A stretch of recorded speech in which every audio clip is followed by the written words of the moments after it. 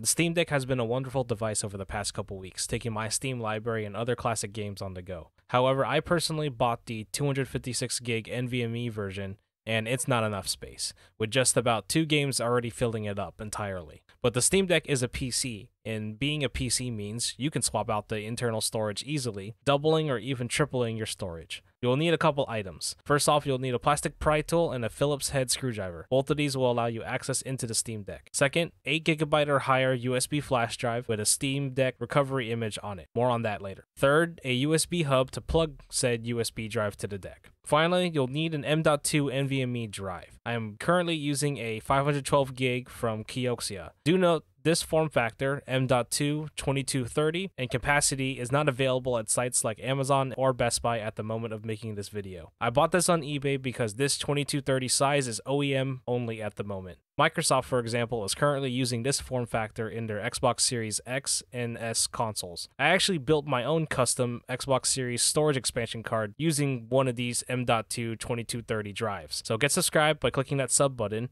so you don't miss that video and future tutorials. To get access to the internal drive, you'll need to access the 8 screws on the back of your Steam Deck. So, turn off your Steam Deck completely and flip it onto its back. Using your screwdriver, loosen and remove said screws. Do note the size of the screws. 4 of these screws are smaller and go back into the inner center screw holes. Next, with your plastic pry tool, you need to basically wedge and pry off the back panel. Take it slow by starting near the triggers and prying a little at it. There are clips that are holding it in place, but be aware that there's also ribbon cables, so take it slow when prying it off, and so you won't rip said ribbon cables. Once inside the deck, since the back cover comes off cleanly, pay attention to the left center of the deck where you'll see a metal shielding. There are 3 screws here, top and bottom of the shield, with the third one being held behind some metallic tape. Once all 3 screws are off, remove the metal shielding. From this point on, you will see the internal storage slot towards the bottom of the deck. For safety reasons, take off the battery first by slowly pulling on the black tab to the right. Discharge the deck by pressing the power button multiple times, making sure that there is no power at all. You are free to take off the internal storage now by unscrewing the screw and taking the SSD out. Note that it has a metal shielding of sorts as well. Take that shield off, place it onto your new M.2 NVMe,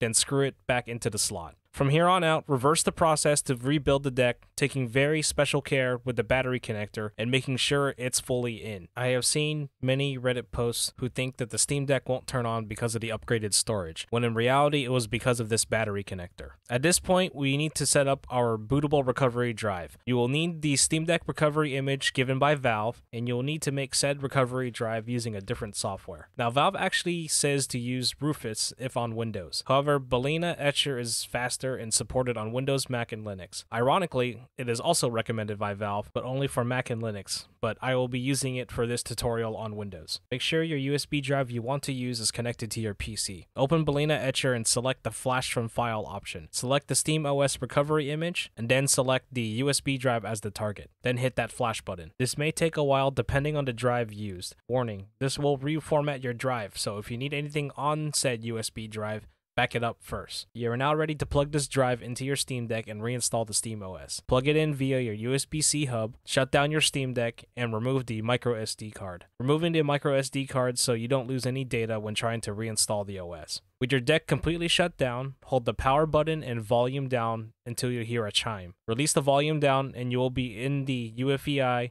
boot menu manager. Select your USB, which could be named EFI USB device, as an example. The screen of the deck will go black, but you should be able to get into the Steam desktop mode afterwards, in like a couple minutes. We will get back to this in the troubleshooting section if this process takes a while. Once on the recovery desktop, you'll have 4 options, but since we just swapped SSDs, you will want the option Reimage Steam Deck. And sometime afterwards, possibly up to 20 minutes or so, your deck is up and running, just as if it came out of the factory again. Now, I could just end the video here, but I ended up with some issues with this process, so let's go over some tips I got for you. Number 1, make sure you have a quality USB-C hub.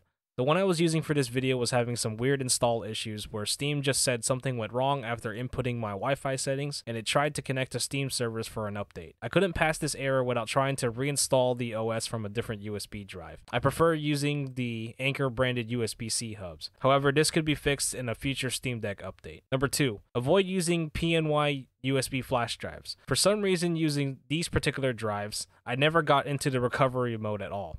It would just get stuck on a black screen or black screen with mouse pointer. Also could be fixed in a future Steam Deck update. Number 4, you don't have to use USB flash drives. If you got any spare micro SD or SD cards with available USB card reader, you can put the recovery Steam Deck OS image on it as well. I ended up using a Samsung micro SD card with my Anker USB-C card reader after I had troubles with my USB-C hub.